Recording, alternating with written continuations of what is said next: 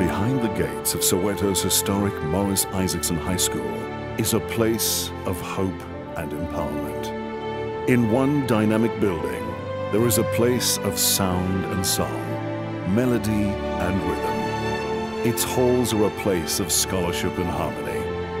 This is the Gate MIAGI Centre for Music, a gateway to another world for over 100 children. Almost 200 additional children will join this community through the Early Childhood Development Program, presented by CMCM at local crèches and primary schools.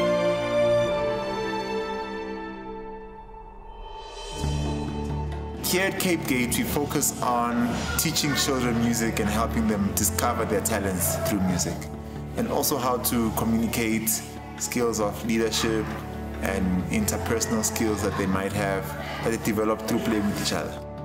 We focus mostly on the young, I think mostly the young generation, to enable them to sort of get into this environment where they learn music, they learn other skills, and I think it creates a new reality for the children. Now I'm happy that we have kids who came here who did not even know how to speak English or even know how to understand what a minimum is, or even a time signature, a bridge, how to count on a song. But now you can just go outside or go into my classroom, just find them jamming. They'll tell you what time signature are we playing on, what keys are we playing on. It's a new thing to Soweto. We've grown from a very small number of students learning only a few instruments through to over 100 students at the centre itself, who each have ensemble, theory, instrumental lessons and the choir as well, of course. It's amazing to introduce the idea of music as something that one learns and can study and enjoy on a level other than just hearing it. What I'm noticing more and more about the centre is how much it develops a person as an individual. It's a sustainable personal development, interchangeable skills that are not relevant just to music, but to society in general, the workplace, further study. Now with our communication via Skype and the ARCO project with Birmingham in the UK, we're looking to hopefully go global with that. We can bring as much to Soweto and as much of Soweto to the world as possible. And it just opens so many doors. This institution, it's bringing out the goodness in Soweto.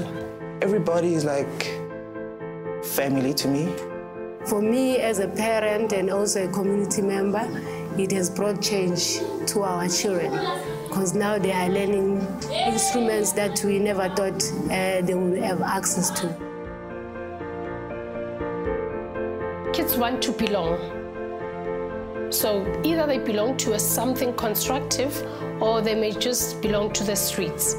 And you can see children when they come from the school, they're happy, they're proud, so they carry the music with pride and they share with their friends.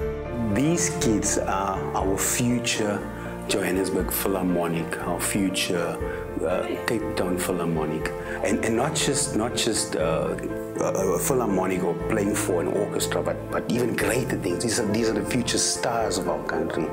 When I get to class, you have arts classes and music classes.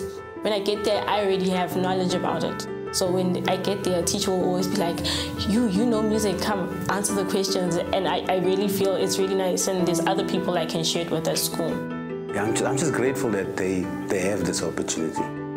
We are becoming a community like we used to be in the olden days, and it's something that was lacking of late. Like when they invite the community to come and experience, what they are doing at the school. One day I want to attend an orchestra that will go other places. It's like violin. I thought I will never play it, and it's my dream come true.